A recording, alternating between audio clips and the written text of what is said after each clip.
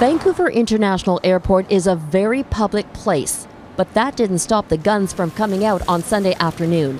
A known gangster was killed.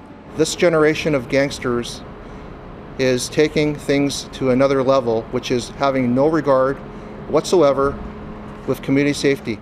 There's gunshots. The police tried to pursue the suspected murderers, but they got aggressive and fired at officers.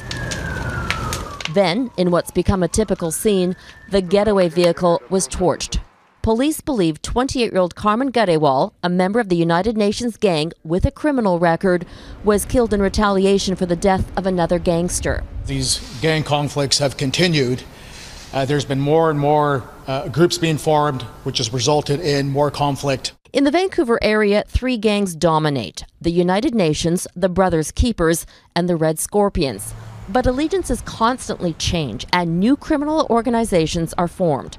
According to BC's anti-gang police unit, they all have one goal. These individuals, make no mistake about it, are vying for control of the drug trade. That turf war has led to a rise in shootings in the past 2 weeks. On Saturday, outside a shop with surveillance cameras, a gunman shot and killed a 19-year-old with gang ties. Another person who just happened to be in the area also took a bullet, but survived. A week earlier, a corrections officer, Bikramdeep Randhawa, was gunned down outside a mall. But that's a mystery because he isn't affiliated with any criminals. We're at a crisis point right now, and unfortunately, and I hope my predictions don't come to reality, that there's other innocent people that are going to be caught in this crossfire. It's obvious these criminals have no concern for public safety. The shooting at Vancouver Airport was a blatantly violent act for anyone to witness.